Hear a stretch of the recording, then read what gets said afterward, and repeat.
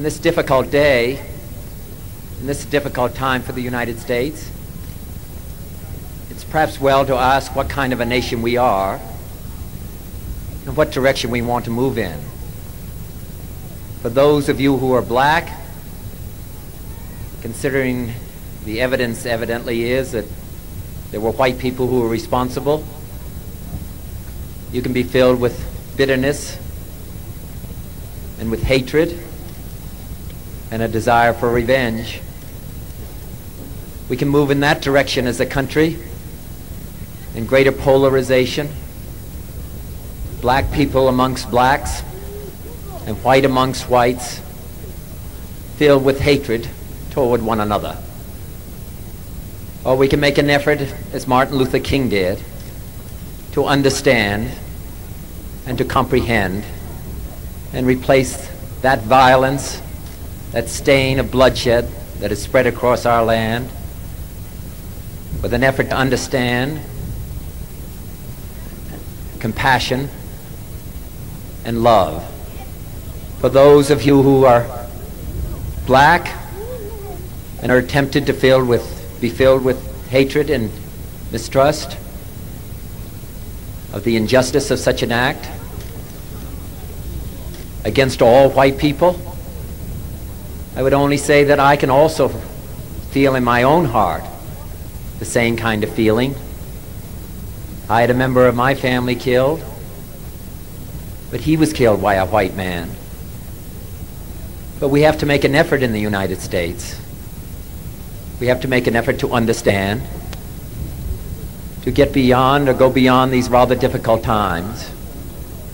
My favorite poem, my favorite poet was Aeschylus. And he once wrote,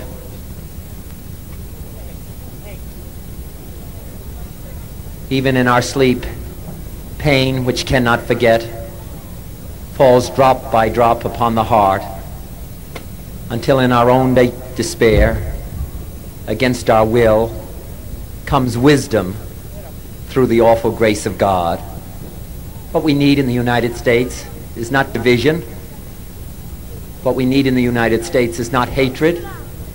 What we need in the United States is not violence and lawlessness, but is love and wisdom and compassion toward one another, and a feeling of justice toward those who still suffer within our country, whether they be white or whether they be black. So I ask you tonight to return home, to say a prayer for the family of Martin Luther King. Yeah, it's true. But more importantly, to say a prayer for our own country, which all of us love. A prayer for understanding and that compassion of which I spoke. We can do well in this country. We will have difficult times. We've had difficult times in the past, but we will have difficult times in the future. It is not the end of violence.